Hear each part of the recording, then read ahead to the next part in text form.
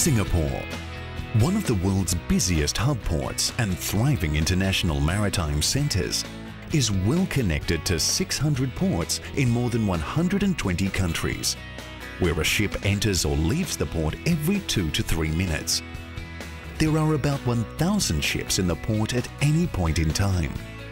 With a steady growth in trade and maritime activities over the years, the Port of Singapore has been experiencing an upward trend in shipping arrivals and is constantly evolving to keep up with the ever-growing demand. Playing an integral role in the hub port ecosystem, the Singapore bunkering industry is a multi-billion-dollar sector which generates wider economic spin-offs for the economy. As an industry driver, the Maritime and Port Authority of Singapore, or the MPA, plays a dynamic and proactive role in the development and growth of the Singapore bunkering industry, working with all stakeholders to develop effective bunkering standards. The Singapore Standard for Bunkering lays down the operational requirements and procedures for bunkering. Notably, this standard advocates custody transfer sampling, a procedure well recognised by the International Maritime Organization, or the IMO. This standard also spells out the proper procedures for bunker quantity measurement. Singapore is also the first in the world to develop the Quality Management for Bunker Supply Chain, or QMBS, which is aimed at assuring bunker quality and quantity. As an industry leader, Singapore is often regarded as a role model. The International Organization for Standardization, or the ISO, has acknowledged this role and adopted Singapore's bunkering standards as benchmarks in the development of international standards. With such recognition, it is no wonder that over 30 million tonnes of bunkers are transacted in the Republic every year, affirming the Port of Singapore as a leader in efficient and quality bunkering services. The MPA also puts in place measures to ensure high industry performance. The accreditation scheme for bunker suppliers recognises quality bunker suppliers in the Port of Singapore, whilst the standards for port limit bunker tankers and the gate system helps maintain a modern, efficient and environmentally friendly fleet of bunker tankers in the Port of Singapore. To enhance the attractiveness of lifting bunkers in the port, the MPA also sets aside dedicated sea space in the form of special bunkering anchorages, with attractive port dues rates and pilotage exemption granted. This scheme is also made convenient with an electronic booking and allocation system and simplified port clearance procedures. The success of the Singapore bunkering industry is made possible by the strong industry partnership and collaboration. The MPA adopts active industry consultation and discussions by providing invigorating platforms for stakeholders to engage in continual upgrading and enhancement of the Singapore bunkering industry.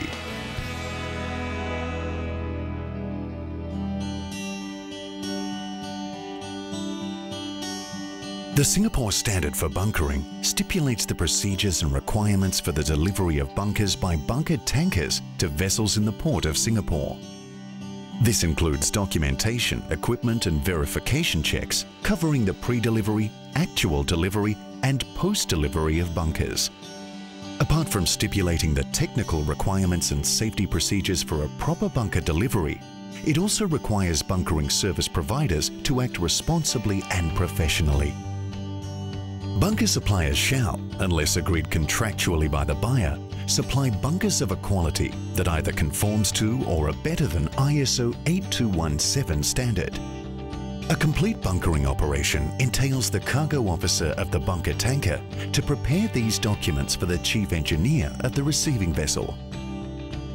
Pre-delivery safety checklist, bunker requisition form, non-cargo tank declaration or inspection form, tank gauging and calculation form, and bunker delivery note. Any cancellation or amendment on these forms shall be signed by the Chief Engineer and Cargo Officer. Other required warning notices in position. Have the emergency signals and shutdown procedure been agreed to? Is there safe access between the bunker tanker and receiving vessel? These are just some of the questions in the bunkering pre-delivery safety checklist, which has to be completed and signed by both the Chief Engineer and Cargo Officer. Before commencement of the bunkering operation, the Chief Engineer is required to confirm the bunker supply nomination and key requirements with the Cargo Officer and ensure that these are recorded on the bunker requisition form. The non-cargo tank declaration form is a declaration by the Cargo Officer on the contents and measurements of non-cargo tanks and spaces on board the bunker tanker. Upon completing Part 1 of the form, the Cargo Officer shall invite the Chief Engineer and Bunker Surveyor, if engaged, to inspect or gauge the tanks and verify the declaration. Part 2 of the declaration form shall be used only in the event of a quantity dispute. The opening and closing tank gauging and all cargo temperature readings shall be witnessed by the Chief Engineer and Cargo Officer and recorded on the tank gauging and calculation form. At least 2 copies of this form are to be duly completed and signed. The original shall be retained by the bunker tanker, while the duplicate shall be given to the Chief Engineer. The bunker delivery note is used to record the basic specifications and quantity of bunkers actually delivered to the vessel. Upon completion of the bunker delivery, the Cargo Officer shall prepare the bunker delivery note for the Chief Engineer to sign.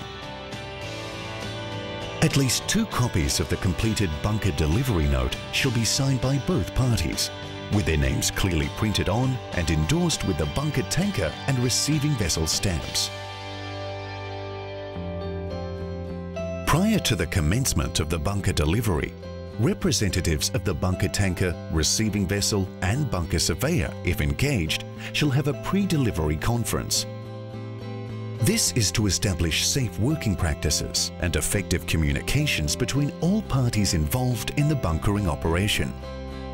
Every bunker tanker shall carry its latest certified tank calibration tables and the ASTM D1250 Petroleum Measurement Table 54B, Table 56 and approved measurement equipment. The Chief Engineer shall first verify the reference heights of the bunker tanker's cargo tanks and check the measurement equipment before witnessing the gauging and cargo temperature measurements of both nominated and non-nominated tanks. The trim and list of the bunker tanker are to be recorded and applied accordingly. For all grades of bunkers, water cut shall be taken using water finding paste. Oil indicating paste shall be used when gauging marine gas oil, MGO, tanks. Custody transfer sampling shall apply to all bunker deliveries in the Port of Singapore. The point of the sampling shall be at the manifold of the receiving vessel. Before the delivery of the bunker, the Chief Engineer shall inspect the sampling equipment and ensure that the sampling container is clean before fixing it to the end of the sampling probe and security sealed. The unique seal number shall be recorded in the tank gauging and calculation form. The needle valve should be set and sealed to ensure that a continuous drop sample is collected throughout the entire bunkering operation. Once the pre-delivery requirements are satisfied and the bunker hose is properly connected, bunkering shall commence upon confirmation by the Chief Engineer.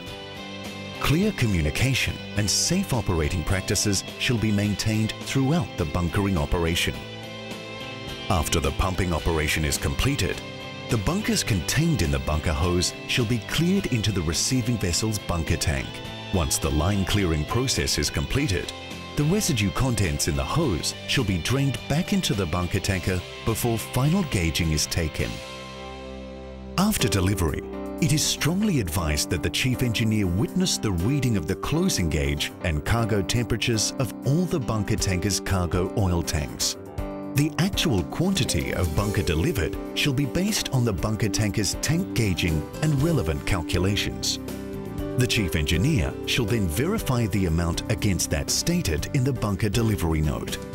In the event of any quantity differences, both parties should recheck their tank gauging and calculations. If the difference remains unresolved, both parties should raise their note of protest and lodge it with the Singapore Shipping Association, or SSA, and MPA within 14 days of delivery. Upon completion of bunker delivery, the Chief Engineer should confirm that the security seals of the sampling container and the needle valve have not been tampered with.